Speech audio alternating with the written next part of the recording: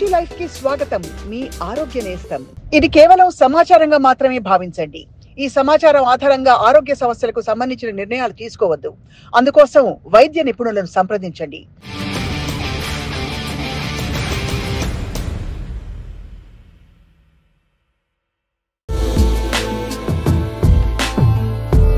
సాక్షి health plus కి స్వాగతం. అందరికీ నమస్కారం. నా పేరు స్వప్న.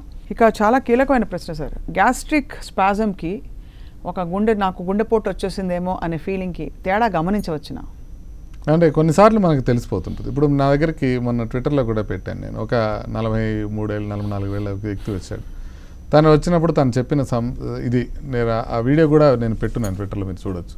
అంటే సింపుల్గా తను ఏం చెప్పాడంటే, డాక్టర్ గారు నేను నడుస్తున్నప్పుడు నాకు ఇక్కడి నుంచి ఇక్కడ దాకా మంట వచ్చి తేపులు వస్తున్నాయి డాక్టర్ గారు అని చెప్తాడు. తేపులు వచ్చిన తర్వాత తగ్గిపోతుంది. నేను ఇప్పుడు మొత్తం ఆయన 9 రౌండ్స్ వేస్తారట. 3 రౌండ్స్ వేసిన తర్వాత ఆ మంట కూడా తగ్గిపోతుంది, తర్వాత నేను వేయగలను కంప్లీట్గా అనేది ఆయన చెప్పిన స్టోరీ. దీన్ని బట్టి ఇప్పుడు మనం డిస్కస్ చేసిన దాన్ని బట్టి మీకు ఏమర్థమైంది? ఇది ఏమై ఉండొచ్చు అని. ఇప్పుడు గ్యాస్ అయి ఉండొచ్చా, గుండె అయి ఉండొచ్చా? గ్యాస్ అనే అనిపిస్తుంది కదా, కానీ కాదు. ఇక్కడ మనకి ఇంపార్టెంట్ క్లూ ఏంటంటే, నడిచినప్పుడు మంట వస్తుంది, మధ్యలో మంట వస్తుంది. ఇది చాలా ఇంపార్టెంట్. అతనికి 2 డిస్ట్రాక్టింగ్ ఫీచర్స్ ఉన్నాయి. ఒకటి తేపులు వస్తున్నాయి. తేపులు అనేది పూర్తిగా పక్కన పెట్టేసేయండి. నడిచినప్పుడు మంట వస్తుందంటే అది గుండెకి సంబంధించింది. మంట అంటే హార్ట్ బర్న్ లాగా. ఇప్పుడు మనకి గుండెకి సంబంధించిన నొప్పి నొక్కినట్టు ఉండొచ్చు, పట్టుకున్నట్టు ఉండొచ్చు, మంటగా ఉండొచ్చు. ఈ మంట అనే దాన్ని గుర్తించక చాలామంది దెబ్బతింటూ ఉంటారు. మంట వచ్చినప్పుడు యాంటాసిడ్స్ తాగుతూ ఉంటారు. ఎస్పెషల్లీ డయాబెటిక్స్లో ఇది చాలా కామన్. వాళ్ళకి హార్ట్ అటాక్ వచ్చినప్పుడు మంటలాగా వచ్చే అవకాశం ఉంటుంది. అలా వచ్చినప్పుడు వాళ్ళు యాంటాసిడ్స్ వేసుకోకుండా ఒకసారి ఖచ్చితంగా గుండెకి సంబంధించిన డాక్టర్కి చూపించుకోవాల్సిన అవసరం ఉంటుంది. ఖచ్చితంగా ఈసీజీ అయితే చేసుకోవాల్సిన అవసరం. ఎందుకు అనంటే, కొత్తగా ఇంతకుముందు లేని గ్యాస్ట్రిక్ సిమ్టమ్స్ ఇప్పుడు కొత్తగా వస్తున్నా, అంతకుముందు గ్యాస్ట్రిక్ సిమ్టమ్ అనుకున్నది నడిస్తే ఎక్కువ అవుతున్నా, ఇంతకుముందు చిన్న యాంటాసిడ్ వేసుకునేది తగ్గిపోతున్నది ఇప్పుడు తగ్గకపోయినా, ఇలాంటి మార్పులు ఏవైనా ఉన్నప్పుడు మనం ఇమీడియట్గా మనం పరీక్ష చేయించుకోవాలి. అది గ్యాస్ అని ఊరుకోకూడదు. దాంట్లో క్లియర్గా నేను చెప్పిన పాయింట్ మీరు అందరూ గుర్తుపెట్టుకోవాల్సింది ఏంటంటే, నడిచినప్పుడు మంట వస్తే మాత్రం ఇక అది ఇట్స్ ఎ పాథోగ్నోమిక్ సైన్. అంటే ఇది ఖచ్చితంగా గుండెదే అని, ఇక మళ్ళీ వేరేదేం కాదు. అది మీరు గుర్తుపెట్టుకోవాలి. నడిచినప్పుడు ఇక్కడ మంట వస్తుంది అని అంటే అది గుండెకి సంబంధించింది. అలాగే గుండె జబ్బు సిమ్టమ్స్లో సార్, జస్ట్ ఆన్సెట్కి ముందు జాస్ దగ్గర ఏదో టైట్గా అయిపోతుంది, ఇలాంటివి విన్నాం. Is it right sir? అందరికీ కాదు, కొంతమందికి అవుతుంది. ఇప్పుడు మీకు మంట అన్నాను, లేకపోతే పట్టుకున్నట్టు అన్నాను, గుచ్చుకున్నట్టు, యూజువల్ గుచ్చుకున్నట్టు రాదు, పట్టుకున్నట్టు కానీ గట్టిగా గ్రిప్పింగ్ పెయిన్ కానీ లేకపోతే మంటగా కానీ వస్తుంది.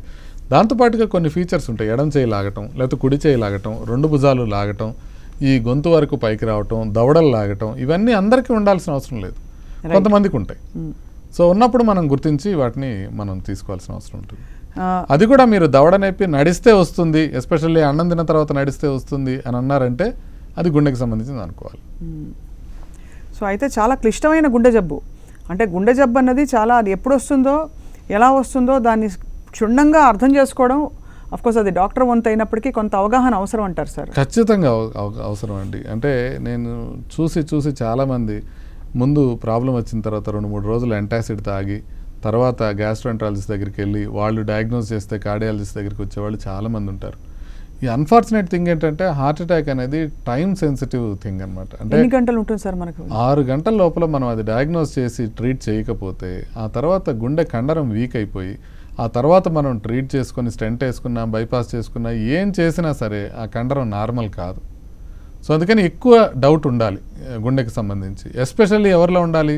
రిస్క్ ఫ్యాక్టర్స్ ఉన్న వాళ్ళలో ఉండాలి. అంటే మీరు షుగర్ ఉన్నవాళ్ళు, స్మోక్ చేస్తున్న వాళ్ళు, లేకపోతే కొలెస్ట్రాల్ అధికంగా ఉన్నవాళ్ళు, ఫ్యామిలీలో హార్ట్ ప్రాబ్లం ఉన్నవాళ్ళు, ఇలాంటి వాళ్ళు కొంచెం ఏ రకమైన ఇబ్బంది కలిగినప్పటికీ కూడా ఒకసారి చెక్ చేసుకోవడం మంచిది. రైట్. అట్లని ఒకసారి చెక్ చేసుకున్న తర్వాత డాక్టర్లు లేదని చెప్పారనుకోండి, వీళ్ళు పదే భయపడాల్సిన అవసరం ఉండదు. ఇప్పుడు చాలామంది ఎట్లా అయిపోతారంటే, ఇది వినేవాళ్ళు ఉంటారు చూసారా, ఇప్పుడు మన ప్రోగ్రామ్ విని చూసేవాళ్ళు హెల్త్ కాన్షియస్ పీపుల్ ఉంటారు. నిజంగా హెల్త్ గురించి పట్టించుకునే వాళ్ళు, ఇలాంటి అవసరమైన వాళ్ళు ఈ ప్రోగ్రామ్ చూడరు. ఈ ప్రోగ్రామ్ చూసేవాళ్ళు బేసికల్లీ హెల్త్ గురించి కొంత అవేర్నెస్ ఉండాలి. ఎందుకు స్వప్న గారు హెల్త్ ప్రోగ్రామ్ చేస్తుంటే మేము చూడాలి, కూర్చొని చూసేవాళ్ళు ఎవరుంటారు? వీళ్ళకి ఖచ్చితంగా వీళ్ళకి కొంత అవగాహన ఉంటుంది, కొంత ఆసక్తి ఉంటుంది. ఇలా చూసిన వాళ్ళు ఏంటంటే, ఒకసారి ఓకే మనకి ఎడం చేయి లాగుతుంది, ఇప్పుడు మనం డాక్టర్ దగ్గరికి వెళ్ళాలి, ఒకసారి చేయించుకున్నారు. తర్వాత ఏదో దవడ నొప్పి వస్తుంది, అదిగో ఆ రోజు చెప్పారు కదా, మళ్ళీ డాక్టర్ దగ్గరికి వెళ్తుంటారు. అంటే యూజువల్గా మీకు రిస్క్ ఫ్యాక్టర్స్ లేకుండా, మీకు సిమ్టమ్స్ కరెక్ట్గా లేకుండా, మీరు టెస్ట్ చేసుకున్నప్పుడు టెస్ట్ నార్మల్గా ఉంది అని కార్డియాలజిస్ట్ చెప్పిన తర్వాత ఒక సంవత్సరం పాటు యూజువల్గా భయపడాల్సిన అవసరం ఉండదు. ఒక సంవత్సరం వరకు టైం ఉంటుంది. యూజువల్గా ఒకసారి మనం టెస్ట్ చేసుకుని బాగుంది అని అనుకుంటే ఒక సంవత్సరం వరకు మనం భయపడాల్సిన అవసరం ఉండదు. సో లిపిడ్ ప్రొఫైల్ అనేది సంవత్సరానికి ఒకసారి చేసుకోవాలా, 6 నెలలకు ఒకసారి చేసుకోవాలా? 40 దాటిన వాళ్ళు లిపిడ్ ప్రొఫైల్ అనేది సంవత్సరానికి ఒకసారి చేసుకుంటే సరిపోతుంది. ఎస్పెషల్లీ నార్మల్గా ఉన్నప్పుడు. బాగా అబ్నార్మల్ ఉందనుకోండి, 3 నెలల్లో మనం ఎంత మాత్రం దాన్ని నార్మల్ చేసుకున్నాం అనేది చూసుకోవాల్సిన అవసరం. సో ఒకసారి కొలెస్ట్రాల్ వచ్చాక అది రివర్స్ చేయొచ్చు అంటారు? ఖచ్చితంగా చేయగలుగుతారండి. చాలామంది ఫర్ ఎగ్జాంపుల్ ఇప్పుడు బ్యారియాట్రిక్ ఆపరేషన్ చేయించుకునే వాళ్ళు ఉంటారు. కొలెస్ట్రాల్ బాగా ఎక్కువ ఉంటుంది, బ్యారియాట్రిక్ ఆపరేషన్ చేయించుకుంటారు, శుభ్రంగా నార్మల్ అయిపోతాయి, కొలెస్ట్రాల్ నార్మల్ అయిపోతుంది, షుగర్ నార్మల్ అయిపోతుంది, బీపీ నార్మల్ అయిపోతుంది. అంటే కొలెస్ట్రాల్ దేనికి సంకేతం? బాడీలో కొవ్వు ఎక్కువ ఉందనా? కొలెస్ట్రాల్ అనేది యూజువల్గా మనం లావుగా ఉండే వాళ్ళకి కొలెస్ట్రాల్ ఎక్కువ ఉండాలి, సన్నగా ఉండే వాళ్ళకి తక్కువ ఉండాలి అనేది ఉండదండి. అది జెనెటికల్లీ డిటర్మిన్డ్ కొలెస్ట్రాల్ ఎంత ఉండాలి అనేది. మన ఫుడ్ దానికి యాడ్ చేస్తుంది, కానీ ప్రధానంగా జెనెటిక్. ఫుడ్ యాడ్ చేసేది కొంతవరకు. అందుకనే మన బాడీలోనే కొలెస్ట్రాల్ ప్రొడ్యూస్ అవుతుంది. 84% మన బాడీలో ఉండే కొలెస్ట్రాల్ మన బాడీయే సింథసైజ్ చేసుకుంటుంది. మనం కొలెస్ట్రాల్ తినడం వల్ల పెరిగేది ఒక 16% మాత్రమే. కాబట్టి అట్లనే ఎక్కువ తినమని కాదు, ఆల్రెడీ ఎక్కువ ఉన్న వాళ్ళకి 16% చాలా హాని చేస్తుంది. మరి బాడీలో కొలెస్ట్రాల్ ప్రొడ్యూస్ చేసి అధికంగా చేసే అంశాలు ఏమిటి? అది జెనెటిక్ ఫ్యాక్టర్స్ వల్ల ఉండే హెచ్ఎంజీ కోఏ రిడక్టేజ్ అనే ఎంజైమ్ ఉంటుంది.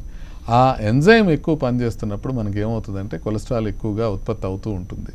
ఆ కొలెస్ట్రాల్ ఉత్పత్తి అయ్యేది సహజంగా యూజువల్గా రాత్రిపూటే ఎక్కువ కొలెస్ట్రాల్ ఉత్పత్తి అవుతుంది. అందుకే కొలెస్ట్రాల్కి సంబంధించిన ట్యాబ్లెట్లు అందరూ రాత్రిపూట వేసుకోమని చెప్తారు.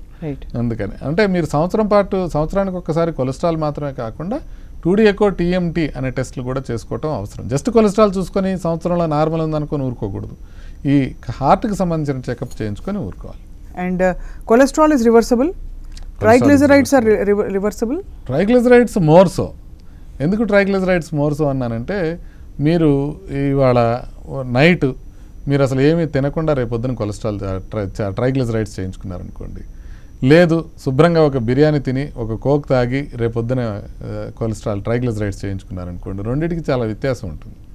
ఇప్పుడు మీరు ట్రైగ్లిజరైడ్స్ టెస్ట్ చేసుకునేకి ఒక గంట ముందు చిన్న కాఫీ తాగారనుకోండి, ట్రైగ్లిజరైడ్స్ చాలా ఎక్కువ వస్తాయి. అంటే బాగా ఫుడ్ సెన్సిటివ్ ట్రైగ్లిజరైడ్స్ అనేవి. అందుకనే మీరు చాలా డిఫరెంట్ వాల్యూస్ తీసుకొని వస్తుంటారు పేషెంట్ల దగ్గరికి.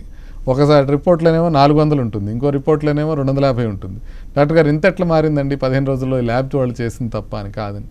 అది మెయిన్గా మనం తినే ఆహారం పైన డిపెండ్ అవుతుంది. అందుకే దాన్ని కంట్రోల్ చేసుకోవడం కూడా కొంతమేరకు మనం చేసుకోగలుగుతాం. మరీ ఎక్కువ వాల్యూ ట్రైగ్లిజరైడ్స్ లేని వాళ్ళకి ఎట్లా ఉంటుందంటే, మీరు ఆహారంలో కార్బోహైడ్రేట్స్ కనుక తగ్గించినట్లయితే కొలెస్ట్రాల్ లెవెల్స్ బాగా తగ్గిపోతాయి. మీరు రైస్ తగ్గించుకొని కూరలు ఎప్పుడు ఎక్కువ తింటారో మీ ట్రైగ్లిజరైడ్ లెవెల్స్ ఆల్మోస్ట్ నార్మల్ అయిపోతాయి. ఈ మధ్య కీటో డైట్లు, ప్రోటీన్ డైట్లు వచ్చేసాయి కదా సార్, వాటి వల్ల కూడా హార్ట్ డిసీజ్ పెరుగుతుందా తగ్గుతుందా? బికాస్ కీటో డైట్ చేసేవాళ్ళు అసలు స్ప్రింగుల్ లాగా తయారైపోయి వాళ్ళు అసలు ఇది తప్ప వేరే అసలు ఇలాగే తినాలని చెప్పి అడ్వకేట్ చేస్తున్నారు. అంటే ఇది ఒక పెద్ద ఇమోషనల్ ఇష్యూ అయిపోయిందండి. కీటో డైట్ అనేది ఇమోషనల్ ఇష్యూ అయిపోయింది rather than anything. Intermittent fasting కానీ, కీటో డైట్ కానీ, స్పెషల్ డైట్స్ అన్నీ. కాకపోతే దీంట్లో క్లియర్గా తెలిసిన ఇంపార్టెంట్ థింగ్స్ చెప్తాను. కీటో డైట్ మిగతా డైట్స్ కన్నా మనిషిని ఎక్కువ కాలం బతికించేటట్టు ఉందని మాత్రం ఇప్పుడు దాకా ఎవిడెన్స్ లేదు. కీటో డైట్ వలన వెయిట్ తగ్గడానికి అవకాశం ఉందని మాత్రం ఖచ్చితంగా ఎవిడెన్స్ ఉంది. ఇప్పుడు మీరు కీటో డైట్ చేసి ఎప్పుడైతే కార్బోహైడ్రేట్స్ తగ్గిస్తారో మీరు తీసుకోగలిగిన ఫ్యాట్స్ కానివ్వండి, కొవ్వు పదార్థాలు కానీ మీరు ఒక లెవెల్ దాటి తీసుకోలేరు. ఈజీగా సాటిటీ వస్తుంది. So overall number of calories తగ్గిపోతాయి. కాబట్టి మీరు ఖచ్చితంగా కీటో డైట్ చేసినట్లయితే వెయిట్ అయితే తగ్గుతారు. దానికి కంప్లీట్ ఎవిడెన్స్ ఉంది. ఎవిడెన్స్ లేని దానికంటే ఇట్లా వెయిట్ తగ్గడం వల్ల మీ ఆయు ప్రమాణాలు పెరుగుతాయి అనడానికి ఎటువంటి ఆధారాలు లేవు. ఇంకా మీరు ఆయు ప్రమాణం పెంచుకోవటమే మీకు ఇదైతే కనుక వీగన్ డైట్ మచ్ బెటర్ అని, Mediterranean diet much better keto diet. Meet free diet అంటున్నారు మీరు. వీగన్ డైట్ అనేది వేరు, వెజిటేరియన్ కూడా కాదు. అవును, అదే పాల పదార్థాలు కూడా యానిమల్ సోర్సెస్ నుంచి ఫుడ్ అవాయిడ్ చేసేసి కంప్లీట్ గా వీగన్ ఫుడ్ తీసుకోగలిగితే వాళ్ళకి ఆయు ప్రమాణాలు పెరిగే అవకాశం ఉంటుంది. అంటే స్టిల్ మనం ఎందుకు మీట్ తీసుకుంటారు ఏంటి అనేది ఎవరిష్టం వాళ్ళది, వాళ్ళు తీసుకునేది. బట్ వీగన్ ఫుడ్తో ఆయు ప్రమాణాలు పెరుగుతాయి. కీటో డైట్తో పెరుగుతాయని లేదు, కీటో డైట్తో వెయిట్ తగ్గుతారని మాత్రం ఉంది. ఇకపోతే కీటో డైట్ చేసినప్పుడు మనకి కొలెస్ట్రాల్ లెవెల్స్ ఎట్లా అవుతాయి, ఆ తర్వాత హార్ట్ ప్రాబ్లమ్స్ పెరిగే అవకాశం ఉందా, తగ్గే అవకాశం ఉందా అనే విషయాలు ఇంకా తెలియాల్సిన అవసరం ఉంది. కంప్లీట్గా పరిశోధనలో తెలియాల్సిన అవసరం ఉంది. బట్ వెరసి అడుగుతున్న ప్రశ్న ఏంటంటే సార్, ప్రోటీన్ మీట్ పదార్థాలు ఏవైతే ఉంటాయో, లీన్ మీట్ అంటారు, ఫిష్ చాలా మంచిది అంటారు, ఒమేగా ఫ్యాట్స్ ఉంటాయి కాబట్టి, ఇవన్నీ అంటే అది ఇప్పటికి కూడా do they hold good? Because అంటే ఫిష్ అనేది డెఫినెట్గా మంచిదే, దాంట్లో ఎటువంటి సందేహం లేదు. ఎన్ని రకాల ఫిష్ తీసుకోగలిగితే అంత మంచిది. ఇంకొక విషయం ఏంటంటే మిగతా వాటిలో ఫ్యాట్ అవాయిడ్ చేయమంటాం, ఫ్యాటీ ఫిష్ తినమని చెప్తాం. ఎంత కొవ్వు ఎక్కువ ఫిష్ తింటే అంత మంచిది, ఎందుకంటే దాంట్లో ఒమేగా 3 ఫ్యాటీ యాసిడ్స్ మనకి ఎక్కువగా వస్తాయి కాబట్టి. మీట్లో మీరు రెడ్ మీట్ కన్నా లీన్ మీట్ ఎక్కువ అనేది మామూలుగా అందరూ చెప్పే విషయం. ఎన్నిసార్లు తినొచ్చు సార్ మీట్ మామూలుగా ఒక యావరేజ్ నార్మల్ పర్సన్? అంటే వారానికి ఎన్నిసార్లు అని ఉంటుంది? దానికి అట్లా ఏమీ లిమిట్ లేదు, చక్కగా తీసుకోవచ్చు లీన్ మీట్ తీసుకుంటే. కాకపోతే ఇండియాలో మనకి మీట్ కన్నా మీట్ ప్రిపరేషన్తో ఎక్కువ ప్రాబ్లం. మీరు చికెన్ తింటే ఏం పెద్ద ప్రాబ్లం కాల, కానీ చికెన్ తినేటప్పుడు మీరు విపరీతమైన ఆయిల్ వేసి, విపరీతమైన ఉప్పు వేసి, విపరీతమైన కారం వేసి దాన్ని ఎలా తయారు చేస్తారంటే, ఒక హెల్దీ చికెన్ని ఒక అన్హెల్దీ చికెన్ చేసుకొని దాన్ని బాగా ఫ్రై చేసుకొని డీప్ ఫ్రై చేసి, దాంతోపాటు ఇప్పుడు విపరీతమైన fast food fried chickens available ఉన్నాయి. అంటే అది ఏఎఫ్సి దగ్గర నుంచి జెడ్ఎఫ్సి దాకా అన్ని ఫ్రైడ్ చికెన్లు అందుబాటులో ఉన్నాయి. సో వీటిలో ఏం చేస్తున్నారు, అవి బాగా ఆయిల్లో వేపి మనకిస్తూ ఉన్నారు. సో ఇది ప్రమాదం. బేసిక్గా చికెన్ బాయిల్ చేసుకొని తింటే మీకు ఎటువంటి ఇబ్బంది ఉండదు, దానివల్ల హార్ట్ ప్రాబ్లం రావడానికి ఉండదు. బట్ ఆ చికెన్ ప్రిపరేషన్ ఏదైతే ఉందో దానివల్ల ప్రాబ్లం వస్తుంది. సిమిలర్గా మంచి ఫుడ్స్ని, ఎగ్ మంచిది, కాకపోతే ఎగ్ని ఏం చేస్తారు మరి మన వాళ్ళు బాగా ఫ్రై చేసేసి డీప్ ఫ్రై చేసినప్పుడు దాంతో మనకి ఇబ్బంది ఉంటుంది. ఆయిల్ కన్సంప్షన్ కూడా ఎక్కువైపోతుంది, మీట్తో ఆయిల్ కన్సంప్షన్ పెరుగుతుంది. మీరు క్యాబేజ్ స్టిర్ ఫ్రై చేసుకున్న దానికి చికెన్ కూర చేసుకున్న దానికి రెండింటికి ఆయిల్ ఎంత వ్యత్యాసం ఉంటుందో గమనించండి. నూనె పైన తేలుతూ ఉండాలి. నాన్ వెజ్ లేకపోతే కుర్మా కర్రీ, మన వాళ్ళు ఫిష్ కర్రీ కూడా అట్లాగే ఉంటుంది. మీరు ఇప్పుడు నెల్లూరు ఫిష్ కర్రీ అన్నారంటే మీరు నూనె పక్కకి తీసి తినాల్సి వస్తుంది ఫిష్. సో మీరు అర్థం చేసుకోవాల్సింది ఏంటంటే ఫిష్ యాజ్ ఇట్ ఈజ్ మంచిదే, కానీ మనం తయారు చేస్తుంది దాన్ని బ్యాడ్ ప్రిపరేషన్ కింద తయారు చేస్తాం. చికెన్ మంచిదే, దాన్ని బిర్యానీలో తయారు చేసి దాన్ని బాగా ఫ్రై చేసి దాన్ని అనవసరంగా దాన్ని ఇబ్బంది పెడుతున్నాం. సో ఆ విధంగా మన హెల్త్కి ఇబ్బంది లేకుండా మనం చూసుకోవాల్సిన అవసరం ఉంది. నెయ్యి చాలా మంచిది ఒంటికి అని మనకి ఆయుర్వేదంలో పదే చెప్తాం. నెయ్యి ఎంత పోసుకుంటే అందులో వాము పొడేసి ఫస్ట్ ముద్ద తింటే ఇలాంటివి వింటాం. అలా తినమన్నారా? ఇది నా ఉద్దేశంలో చాలా కాంట్రవర్షియల్ థింగ్ అండి. నాకు ఇప్పుడు నేను కార్లో వస్తూ కూడా నేను మా వైఫ్తో ఇదే మాట్లాడుతున్నాను. నువ్వు ఒక్కడవే నెయ్యి తినొద్దంటావు, అందరూ తినమంటున్నారు, డైటీషియన్స్ తినమంటున్నారు, కార్డియాలజిస్టులు కూడా తినమని చెప్తున్నారు, ఆయుర్వేద ఫిజిషియన్స్ తినమంటున్నారు. అంటే నాకు ఇప్పుడు దాకా నేను లిటరేచర్ మొత్తం సెర్చ్ చేసి చూసినా కూడా, జల్లెడ పెట్టి చూసినా కూడా నెయ్యి ఎందుకు మంచిది అనేది ఎక్కడా లేదు. అంటే నెయ్యిలో ఫ్యాటీ యాసిడ్స్ ఉంటాయి ఖచ్చితంగా, దాంట్లో డౌట్ లేదు. సాచురేటెడ్ ఫ్యాటీ యాసిడ్స్ ఎక్కువ ఉంటాయి. తర్వాత ట్రాన్స్ ఫ్యాటీ యాసిడ్స్ ఎక్కువ ఉండే అవకాశం ఉంది, ఎందుకంటే దాన్ని రిపీటెడ్గా హీట్ చేసినప్పుడే మనకి నెయ్యి వస్తుంది. కాబట్టి మనకి నెయ్యి వలన మనకి ఖచ్చితంగా బెనిఫిట్ జరుగుతుందని అయితే నేను చెప్పలేను. ఇంకా కొంచెం పరిశోధనలు అయితే జరగాల్సిన అవసరం ఉంది, ఎందుకంటే వెస్ట్రన్ లిటరేచర్లో వాళ్ళు అసలు నెయ్యి వాడరు, వాడేదే ఇండియాలో వాడతాం. వాళ్ళు క్లారిఫైడ్ బటర్ అంటారు నెయ్యిని, ఆ క్లారిఫైడ్ బటర్ వాళ్ళు వాడరు ఎవరు కూడా. సో మనం ఇండియాలోనే వాడుతున్నాం కాబట్టి కొన్ని రకాల ఆయుర్వేదిక్ పబ్లికేషన్స్లో తప్ప మిగతా ఎక్కడా కూడా నెయ్యి గురించి సరైన రీసెర్చ్ జరిగిన దాఖలాలు లేవు. నేను అందుకే ఏమంటున్నానంటే, మీకు నెయ్యి అద్భుతంగా ఇష్టమయ్యి మీరు నెయ్యి లేకుండా మీరు తినలేకపోతే మీరు తీసుకోండి, అంతేగాని ఇప్పుడే ఇంకా జ్యూరీ ఈజ్ స్టిల్ డివైడెడ్. కాబట్టి మీరు నెయ్యి విషయంలో తొందరపడి తినబాకండి. ఇప్పుడు వచ్చే సెలబ్రిటీ డైటీషియన్స్ నెయ్యి బాగా తినండి అని చెప్పేది మాత్రం దయచేసి నమ్మకండి. సార్, సుష్మితా సేన్కి హార్ట్ అటాక్ వచ్చి నేను థ్యాంక్ గాడ్ బయటపడిపోయాను, నన్ను చూసి ఈవిడింత ఎక్సర్సైజ్ చేస్తుంది కదా, ఈవిడిగే వచ్చినప్పుడు చేసేం లాభం ఎక్సర్సైజ్ అని మానుకోకుండా ఒక మెసేజ్ ఇచ్చారు. ఆవిడకి హార్ట్ అటాక్ ఎందుకు చుట్టూ సార్? అంటే మనం ఇందాక అనుకున్నాం, కొలెస్ట్రాల్ రక్తంలో నార్మల్ అంత మాత్రాన హార్ట్ ప్రాబ్లం రాకుండా ఉండాల్సిన అవసరం ఏం లేదు, రావచ్చు అని. ఇప్పుడు మీరు ఫిట్గా ఉండటం అనేది ఒక పార్శ్వం మాత్రమే, ఒక అంశం మాత్రమే. రైట్, మీరు ఫిట్గా ఉన్నారు, మీరు ఎక్సర్సైజ్ బాగా చేస్తున్నారు, గుడ్, మంచిది. కానీ ఇంకా ఎన్ని రిస్క్ ఫ్యాక్టర్స్ ఉన్నాయి. మీరు స్మోక్ చేయకూడదు, మీరు ఆల్కహాల్ అధికంగా తీసుకోకూడదు, మీరు నిద్ర సరిగ్గా పోవాలి, మీరు మానసిక ఒత్తిడి తగ్గించుకోవాలి, మీకు జెనెటిక్ ఫ్యాక్టర్స్ ఏమున్నాయో తెలియదు. అంటే జస్ట్ ఒక ఫిట్గా ఉన్న మనిషిని చూసినప్పుడు అతనికి మిగతా రిస్క్ ఫ్యాక్టర్స్ ఎలా ఉన్నాయో మనకు తెలియదు. అతను వేస్ట్ హిప్ రేషియో చక్కగా మెయింటైన్ చేస్తున్నాడు, ఒక ఎక్సర్సైజ్ బాగా చేస్తున్నాడు, వెయిట్ ఎక్కువ కాకుండా చూసుకుంటున్నాడు, అంతవరకు కనపడుతుంది. వాళ్ళు స్మోకింగ్ చేస్తున్నారా లేదా కూడా మనకు తెలియదు, నిద్ర సరిగ్గా పోతున్నారో తెలియదు, మానసిక ఒత్తిడి ఎంత ఉందో తెలియదు, వాళ్ళ ఆహారం ఏ రకంగా తీసుకుంటున్నారో తెలియదు. సో అందుకని మనం గమనించాల్సింది ఏంటంటే, వీళ్ళకి ఫిట్గా ఉన్న వాళ్ళకి హార్ట్ ప్రాబ్లం రావడాన్ని మనం ఏ రకంగా చూడాలంటే, వీళ్ళు ఫిట్గా ఉన్నా వచ్చింది హార్ట్ అటాక్ అని చూడాలి తప్ప వీళ్ళు ఫిట్గా ఉండటం వల్ల వచ్చిందని అనుకోవటం పొరపాటు. లేకపోతే ఫిట్గా ఉన్నా లాభం లేదు, ఎలాగో వస్తుందని లేదండి. అంటే వీళ్ళు ఇదే వ్యక్తులు ఫిట్గా లేకపోతే ఇంకో 10 ఏళ్ళ ముందు వచ్చేది. అది వాళ్ళకున్న రిస్క్ ఫ్యాక్టర్స్కి వాళ్ళు ఫిట్గా లేకపోతే ఇంకా ముందు వచ్చేది హార్ట్ ప్రాబ్లం. సో వాళ్ళు ఫిట్నెస్ మెయింటైన్ చేయడం వల్ల అప్పుడు దాకా రాకుండా నివారించుకోగలిగారు. అలా మనం చూడాల్సిన అవసరం ఉంది. అదేవిధంగా మీరు ఒక ఆయన ఎవరో 90 years 100 years స్మోకర్ ఉన్నాడు అంటే స్మోక్ చేస్తే ఆయన 100 years ఉన్నాడని కాదు, స్మోక్ చేసిన ఆయన 100 years ఉన్నాడు. స్మోక్ చేయకపోతే ఇంకా 125 ఏళ్ళు బతికేవాడేమో. కాబట్టి మనం అర్థం చేసుకోవాల్సింది ఏంటంటే స్మోకింగ్ అనేది గుడ్డా బేడా, మీరు ఎక్సర్సైజ్ చేయడం అనేది గుడ్డా బేడా, మీరు ఫిట్గా ఉండటం అనేది గుడ్డా బేడా, మీరు హెల్తీ ఫుడ్ తీసుకోవడం అనేది గుడ్డా బేడా. గుడ్ కాబట్టి మనం తీసుకోవాలి.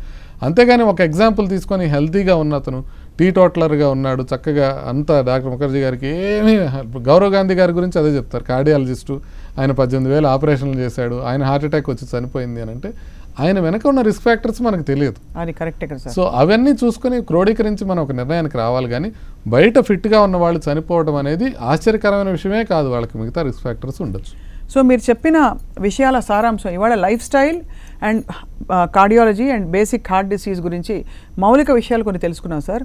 ఒకటి, సంవత్సరానికి ఒకసారి 40 పైబడిన వాళ్ళు మొత్తం టెస్టులు చేయించుకోవాలి.